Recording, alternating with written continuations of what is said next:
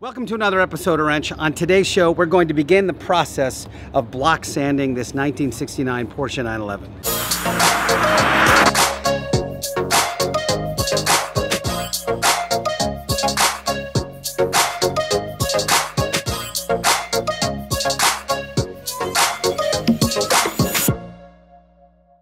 I got really bad light here. It's directly overhead, so forgive the funny lighting. Anyway, behind me here is the Blasphemy build, which is a 1969 Porsche 911. I've been working on this car for 2 years, really 2.5 years, doing all the body work on it. It's just been delivered to Costa Mesa Collision and Auto Body here in Costa Mesa, California. I've done everything myself so far, all the body work, welded the rear quarter panels on, repaired the rockers, put flares all the way around, just did a ton of custom work, shaved the drip rails.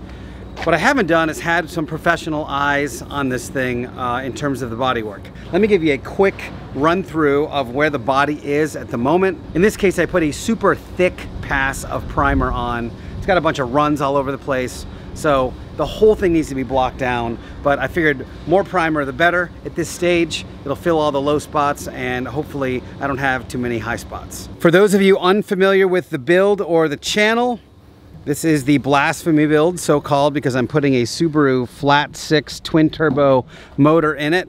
But I've been working on this body for a couple of years now. I've got these amazing custom taillights that are 3D printed. If you want to get all the details on what I've done to this car, go back and watch a few of the videos. But this thing had no rear end on it, it had no quarters. I've had to build all of this stuff from scratch. But you can see there's like runs all over the place, which I was never concerned about in this case. Like, I knew that the more material on this thing, the better, because we were going to be blocking it completely down for this exact purpose. I still have to do gaps fully, so I'll be doing those while I'm here as well, and get that all dialed. Of course, everything has to be dialed before paint. I've seen the cars that go into their paint booth, which is right there, and they are utterly perfect before they go to paint. So I want to make sure this thing has the exact same vibe to it. Let's get this tape off for the doors. Well, as predicted, Henry's a little bit too busy to help me right this second, but I did get some guide coat. I'm just going to start cranking out. I'm actually really excited to get this thing guide coated and begin the final process.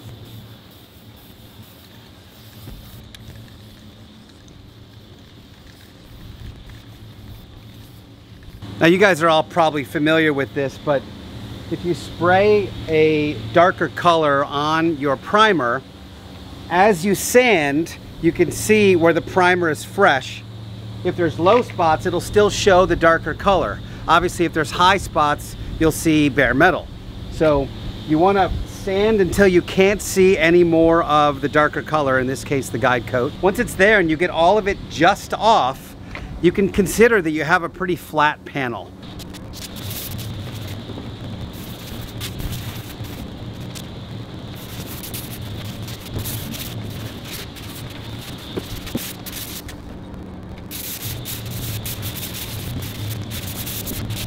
All right, I got a nice smooth door. One panel down, like 10 panels to go. So, small issue. When I asked these guys, I didn't have any spray guide coat, so they gave me a can of enamel paint, and like instantly it completely, can you guys see this? It completely gums up your sandpaper. Like, everybody says not to do it. Maybe I put too much on, I'm not sure, but I can't make a single pass without completely ruining my first set of paper. So I'm actually gonna go with a lighter paper, like a 120, like so a paper that has more cut, just to get rid of like the big chunky stuff, and then I'm going to go back to 180 to, you know, get it flat again.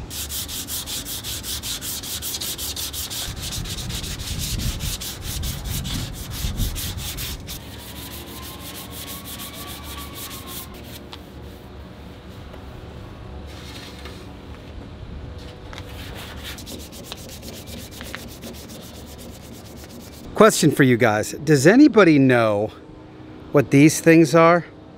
They end up on cars all the time. This one has, it's all over the place now, and this thing's only been outside for like a few minutes. And in fact, this is over my guide coat. So what is this yellow poo? Who's pooing? That's what I want to know. Who's pooing, everybody? Okay, rear quarter is done. Right door is done. Making some progress. I'm going to try to do this flare before I do anything else.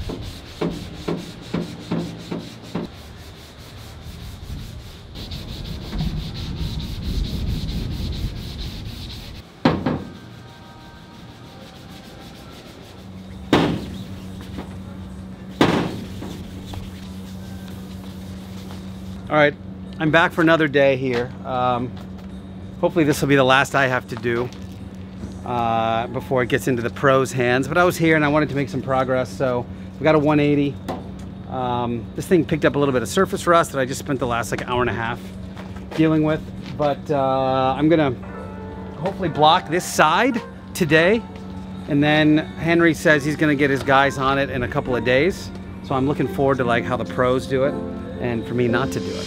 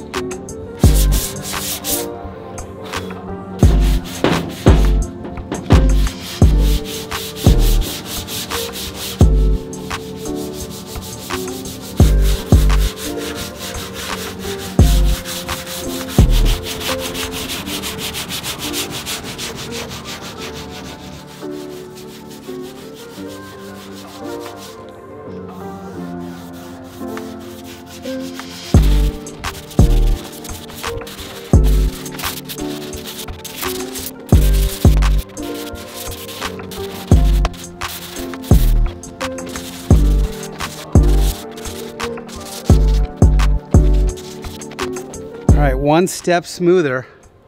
Kind of hard to see in this shade, but this side looks gorgeous. I haven't yet primed. What I'm doing is spot priming any bare metal spots that are here. I also spent a little bit of time on this rear light. In fact, let's see how we did. The only way to really tell how this thing looks is to give it a prime and see how nice this line is coming along. Still needs a little bit of work, but actually I made it a lot better today. It's a lot cleaner than it was. This one still needs a bunch of work. It's not really that straight. I haven't done it though, that's why it's so dark. A few moments later. As you guys know, I've spent a million hours sanding this car and blocking it and doing all the body work. And I thought that I've done a pretty good job, but come here for one moment. Come hither. This is Willie. Willie doesn't speak any English whatsoever. But what he did do is go over all of my body work, and he was just like, no bueno, no bueno, no bueno, no bueno. So today we're gonna hopefully fix what I did, because I'm an amateur and he's a pro. He's got golden hands. And we're gonna work on, we've got doors, we've got the fenders off, we've got the hood off, and see how far we get. I think we're gonna probably put some more Bondo on the car and sand it off and do more blocking and guide code and all the things. So we're gonna get into it right now.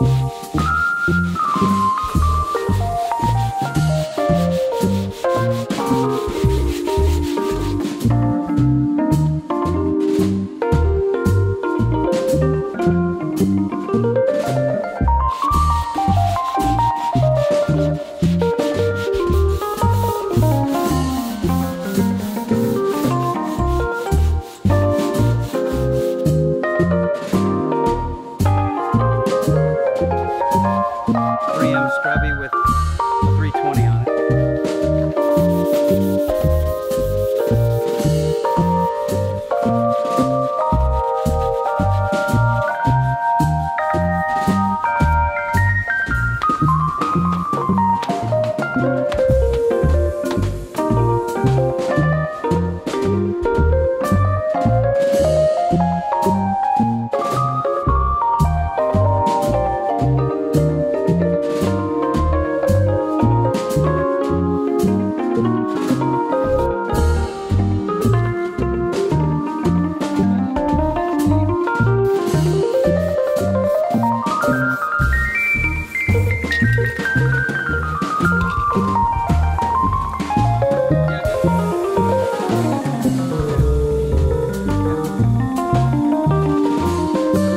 right, folks, so we are back here with the car. Of course, Henry from Costa Mesa Collision is in the house. We're actually in his house now. So first and foremost, very funny thing, Henry. He's got this employee named Willie, who you saw earlier in this video. Willie is this tiny little Mexican dude who doesn't speak any English. And you know, I walked in here going like, oh, this thing is gonna be perfect. We're gonna do it. He just walked around being like, no bueno, no bueno, no bueno, no bueno. And it's just one more step in realizing that this is why people like Henry and Costa Mesa Collision exist, because they have guys that have these magical hands. You've been doing this now for what, 20, 30 years? More than that, yeah. More than 30 years. And you just know what a straight panel feels like. You can run your hand on it and see where you have your low spots, high spots, that type of stuff. Willie and I spent the better part of a Saturday, you saw earlier in this video, sanding down the car and blocking it to make it smoother and smoother and smoother. And now since then, Henry, what have you done? It looks like there's another coat of primer on here. Well, yeah, there's another coat of primer. We went ahead and fine-tuned some of the edges, some of the scratches, and some of the low spots, high spots, that type of stuff. Willie's gone over it pretty good. The areas that needed to be addressed more. And then we put a final coat of primer on it. From here on, we can pretty much go with a really very fine sandpaper, just enough for the paint, for the base coat to dry, the sealers and the base coats to dry. Okay. And then we go with the top coat, you know, our base coat and our clear coat. I mean, so there's still a few spots that still need some help. You guys have seen over the last 2.5 years, this thing has had an enormous amount of custom work. So I don't feel that guilty about it not being completely the world's straightest thing.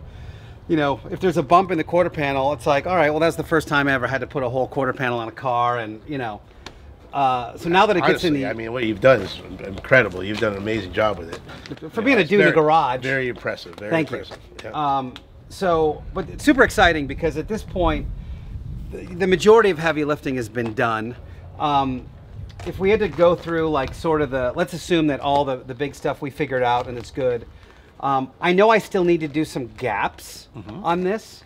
We've got the final coat of primer. Right. I may throw some stuff on today and see how well I can get the gaps dialed. That's advisable. Just get all the gaps where you want to make sure that, because we're going to blow them back off anyway to jam it and paint the inside, outside, all that stuff. But we want to make sure all the lines are gapped nice, and you don't have no big, you know, bugaboos after we have everything painted. You go to line it up, and then all of a sudden your lines don't look perfect. Right. You know, that's the important thing. Does it make sense to do that once we kind of block it a little bit more? Well, I mean, I think right now you're to the point where, yeah, you should probably put them on now. Okay.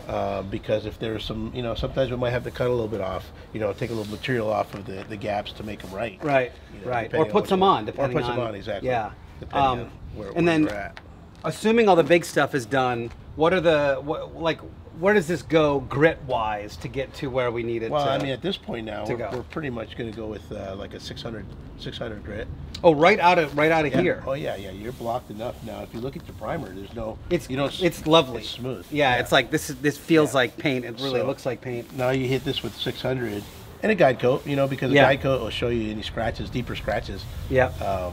Especially any kind of lighter colors, you're going to see those little fine scratches in the base coat. Right. If you don't address them, once you put the clear coat on it, you're too late. You can't fix it. You can't go back and fix it. This hasn't been fully blocked yet. Like we haven't done the roof and part of the quarters. Like even as I walked up here, I saw I've got a little spot like right here. Yep. I see a spot. Yeah. I can see but this is all stuff that, with guide coat, will hopefully smooth right out. Absolutely. That's and we've got a little more. Guide coat will tell you.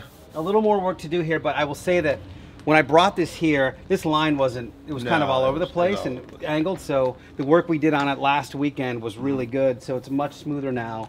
And then this will blend and be a lot smoother once we get the other sandpaper on here. So, all right, well, the next stages, guys, are just getting the pros to look at my hacky work and smooth it out as much as we can. Fine tune it the best we can. Fine tune it, and then maybe we can give them a demo the next time of your paint system. Sure, of course. And we can show how it all kind of comes together in the end. So cool. Awesome. As always, thank you, sir. Appreciate it, man. Yep, you got it, man.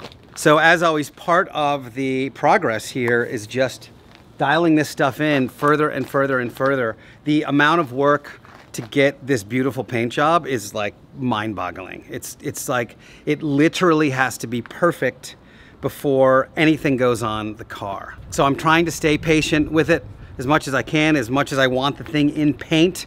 I know it's in capable hands, so I've got to make sure that I stay as patient as I can. But if you guys could feel this, it is so lovely and smooth now with this final coat of primer on it. So super exciting.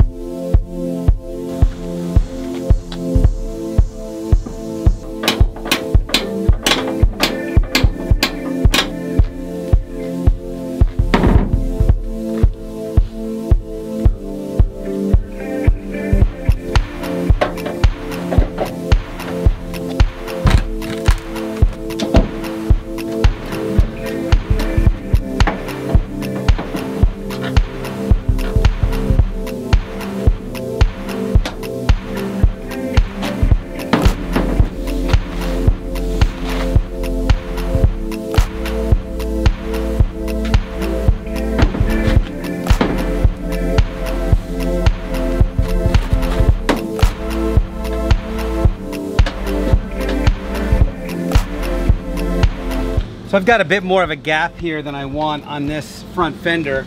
I'm gonna try to give this thing a little bit of love, a couple of love taps to see if I can help it.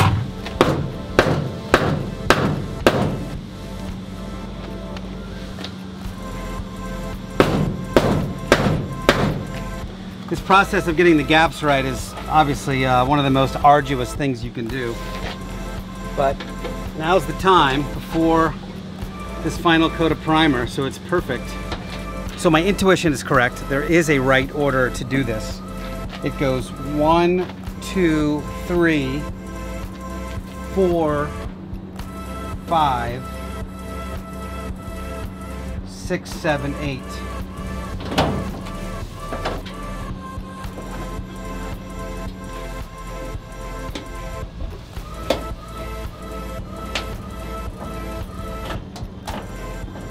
Well, we are a couple hours into trying to get these gaps right, and it's not a huge mystery. New fenders, new door skins, new quarter panels. So everything is literally brand new for the first time. And I don't know if you know this about me, but I'm not some German dude in 1969 who did this for a living. So we're having to do probably all the modifications that they would normally do to a brand new pressed steel metal car 50 years ago. That includes up to and including whacking it with a sledgehammer, enlarging holes, whacking it, you know, in all different manners to try to get all these panels to line up. And it's like, you know, obviously I'm a rookie. However, none of this has ever been fit together before, ever, in the history of it. So there's part of me that's kind of like, you know, even the factory used lead filler in a few different spots to make sure the gaps were right. In this case, you know, it's all I can do. So we're gonna try to enlarge a couple of holes right now, and a couple of holes here to see if I can get this fender to push in just a little bit more. If that doesn't work, I can put some filler on the leading edge of this and then add a little bit of weld to the inside of this fender and then shave off this edge a little bit as well. But it's all in the interest of having like a perfect gap, or as perfect as I can make it on this car. I've got a stepped drill bit, and I'm gonna try to take these holes like one size larger on the inside of this fender so I can get a little bit more margin to push it in, because what's happening now is that it's a little bowed out on this side, and I can't quite get the gap as tight as I would like to. Anyway, it's all complicated because the moment you get one thing right, something else got whacked. And that's where we are right now.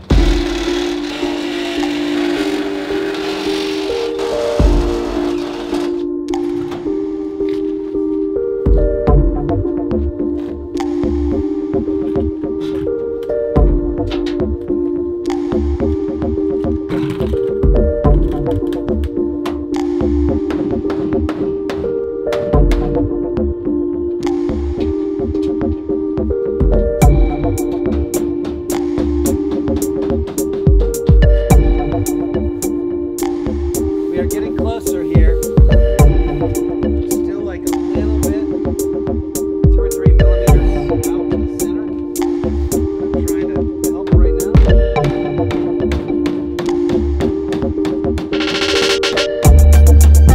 So here's my gap on this side. The problem is we're a little bit too far out this way with the fender. You can see there's a little bit of stick out.